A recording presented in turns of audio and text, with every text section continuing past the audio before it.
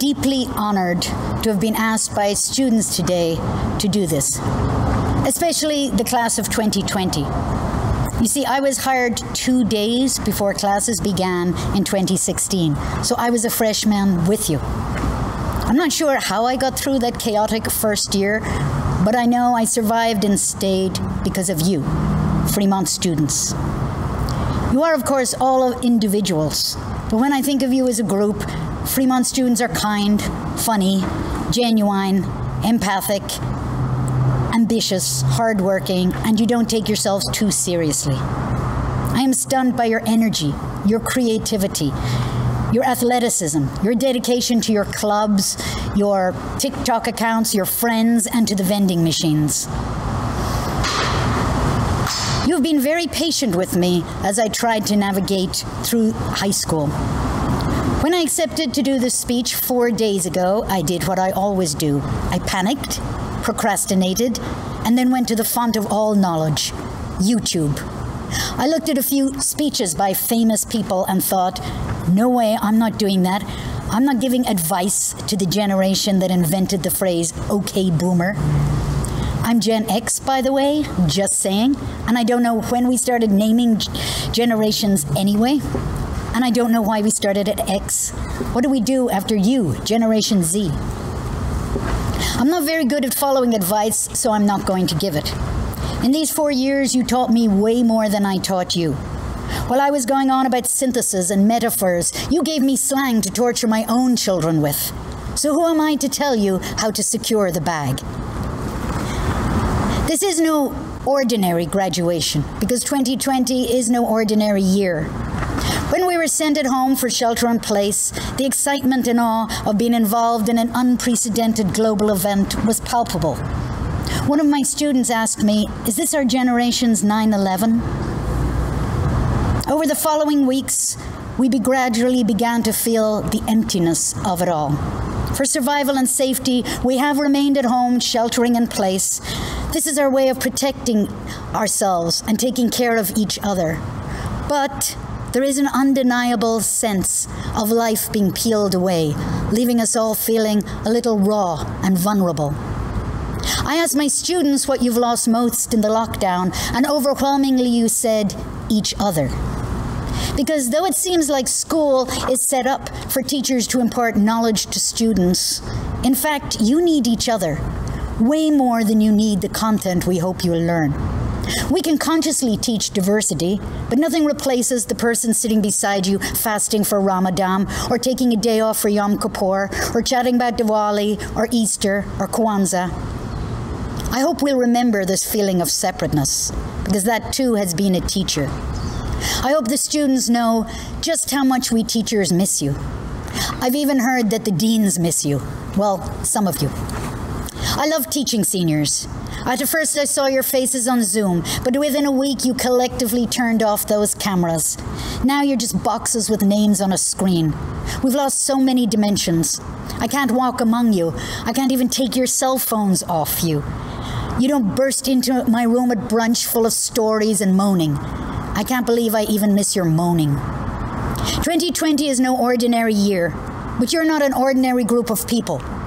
Your senior year began as the Amazon forests were burning, and fellow high school students all across the planet connected online to march against climate change. We had your tiny prophet Greta Thunberg tell world leaders, you say you love your children above all else, yet you are stealing their future. Many of you at Fremont protested in solidarity with her in the largest mass strike in history, and you, teenagers, led it. It was as if humans needed this time out, and we got our time out, COVID-19. I'm sorry that the pandemic cut your year short. Seniors suffered more than anyone else in this school. The virus snatched your rituals, senior sunset, prom, senior rally, athletic senior nights, and even senior ditch day. Don't worry, we like that day too. We catch up on grading. And now graduation. That's the most disappointing.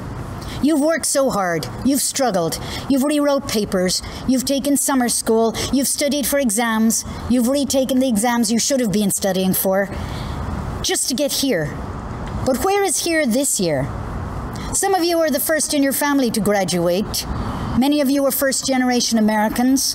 For those of you who choose not to go to college, this might be your only graduation. To have this event stolen by a virus seems so cruel. I'm so sad I'm not standing here in front of you, feeling your incredible energy, looking at your hopeful, vibrant faces. When I see you in my classroom, I know I am looking at the future. And I like what I see, and I miss you so much. But though it has been a disaster, this virus has also been a teacher. This virus has shown us how interconnected we all are, and that what happens to one person happens to us all. I know Fremont's students understand this, because one of the things I really like about Fremont is that you already know you aren't your GPA or your grades or your performance on the field, just as you know you won't be your college or your job or the car you drive. You will be how you make each other feel, how you treat the earth. Do you take care of those who take care of you? Do you protect the world that feeds you? This virus taught us that celebrities, sports stars, high-tech billionaires are not the essential workers. Who knew, right? In fact, essential workers are those who take care of the sick and the elderly. Essential workers are the people who pick, deliver, prepare our food, who stock our supermarkets, who sit at checkouts, sanitation workers. Some of you are essential workers. Shout out to AJ, who does all his Zoom classes from the toilet in Chipotle on Sunnyvale. We learned that the health of one person in this food system is the health of us all. I almost feel like a fraud giving a graduation speech when I was terrible at high school myself. I look at you in awe. You are so much more aware, sophisticated, and clear-minded than I was at your age. You have been my teachers. I remember the sophomore who had to keep waking up in class. I assumed he was up all night playing Grand Theft Auto. Then he told me his parents were deported and he was staying at his friend's house with a sister who he had to take care of. This kid worked from 4 to 10 every night in a fast food restaurant. I don't care what his GPA was or how many AP classes he took or if he was able to join a sports team. He's one of my heroes for coming to class and for graduating today. But a society that allows that to happen needs to change. I'm sorry, seniors, there are so many unknowns now, even the question of where you will be in the fall. Normally, this is an exciting time of the year for those who are leaving home, and that might not happen this year, but it will be beyond our control. Nothing is permanent, things will change, and so will you. I left Ireland at 17 when I finished high school. I thought I never wanted to sit in a classroom again. If only I had a hoodie and AirPods to get through those classes. I didn't go to college till I was 26 years old, but I might have been late. I got there, and so will you. The virus has been a teacher. You already feel the shift to a different world, not the promised world of these placid, sunny suburbs, but the reality of a difficult world where massive changes are underfoot. Class of 2020, you are graduating under lockdown in a pandemic, and maybe your leaders have disappointed you. This virus teaches us that there are no borders. This virus teaches us that you are being sent into the future as the first truly global generation. You are connected with your fellow graduates all over the world, not by the internet only, but by a global pandemic, by a virus, by changing weather patterns, fires, droughts, 65 million displaced people through climate and wars. There are children now in detention centers on our borders who don't know where their parents are. We do need change. The old world is shedding its skin. You recognize this.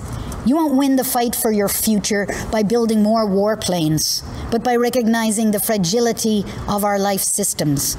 This is a challenge, but don't let it intimidate you. I understand you've been on pause for the last few months and watched way too many video games and worn out Netflix, but eventually you will be released. You will never forget this moment, the time when the world stopped.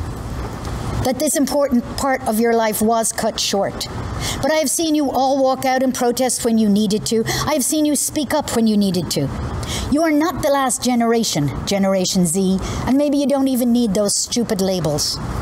You are our future. You have entered adulthood at this historic moment. And now you need to lead us to make changes. As Greta said, we loved our children, but we stole our future. So take it back. Whichever choices you make, whichever path you are leading, I'm glad you spent these years at Fremont. I've worked in many places, but let me tell you, this place is special. The care the adults have here for the children is beyond a job. You were well looked after at Fremont, and you were loved. And we had fun. I hope you stay in touch, but please stop calling me Mrs. Martin on Twitter, because that's just weird. Class of 2020, though this seems like an ending, not only of your high school, but of the world as it was, every ending is a beginning. You've grown up here with us, and now you go out into the larger world. I hope it is a world more aware of itself than it was just last year. You are firebirds, and you will rise from this challenge transformed. Go make the changes we need. Class of 2020, the world you deserve is the one you are now called on to create.